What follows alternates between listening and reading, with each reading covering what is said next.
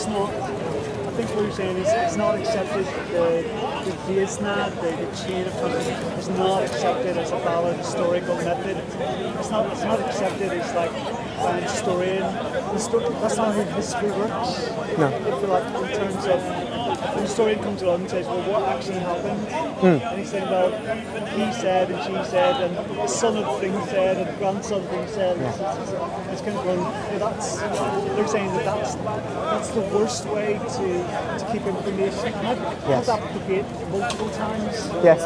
It's obviously, don't know about you, we're old geezers. So remember the TV series Roots? Yes. Yeah.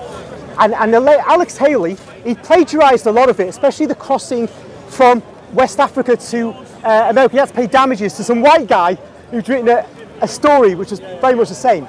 But put that to one side, the series Roots took off massively.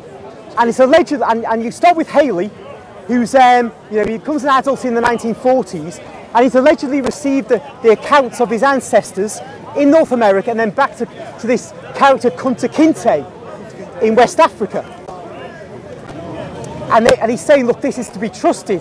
It's a real oral tradition handed on from the tribe that Kunta Kinte was from. Because that tribe, like many in West Africa, had an oral tradition where you handed things on authentically from generation to generation for centuries.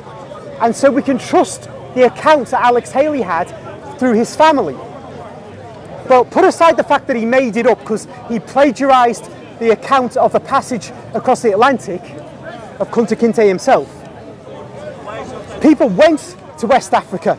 Anthropologists went to West Africa and they looked into the oral culture of West Africans. And it showed the oral tradition is extremely plastic, very flexible. It changes with the time as you need it. Yeah. Yes. That's it. But you know what? It doesn't detract from its function. It's an extremely valuable binding force for a culture and for a society. No doubt about it. But it was never intended to fulfill the function of being an historical means of transmitting historical truths. That is the way they talk about it.